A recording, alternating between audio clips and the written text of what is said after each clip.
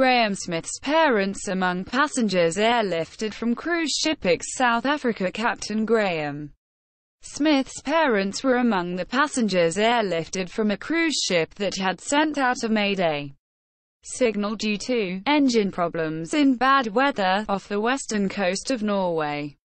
Smith thanked the cruise staff and rescue workers, and said that his parents were being assessed.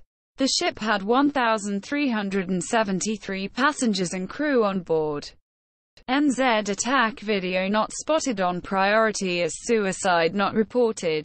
FB Facebook said it is re-examining its live stream policy after a terrorist live-streamed mass shootings on 2 mosques in Christchurch, New Zealand. Facebook revealed its AI failed to detect the video, adding that live streams are currently prioritized based on being flagged and when reported for showing suicide. The live stream was watched around 200 times, but no user had reported it then.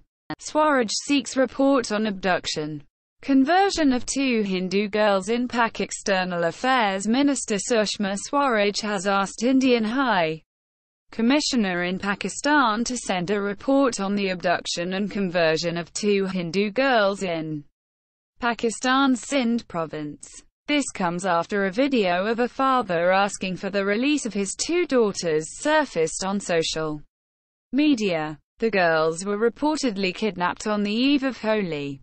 Indian Navy rescues over 192 people in cyclone-hit Mozambique. The Indian Navy has rescued more than 192 people in the Cyclone Idai-hit Mozambique and provided assistance to 1,381 people in medical camps set up by it. India diverted 3 naval ships to the port city of Beira following a request from the government of Mozambique. India will send another ship loaded with relief materials to Mozambique. Guilty conscience.